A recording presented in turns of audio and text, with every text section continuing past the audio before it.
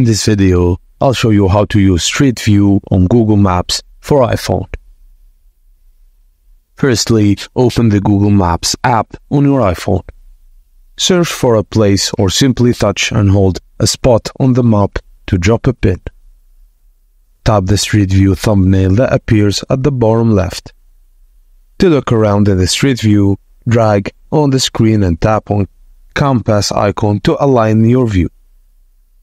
To move around in the Street View, swipe left, right, up or down. You can also tap the arrows on the street to change your location. To zoom in, pinch open the screen. To zoom out, pinch closed. When you're finished exploring, tap the back button to return to the map. And that's how you use Street View on Google Maps with your iPhone. If you found this tutorial helpful, please don't forget to like and subscribe to our channel. Thank you for watching, and I will see you on the next one.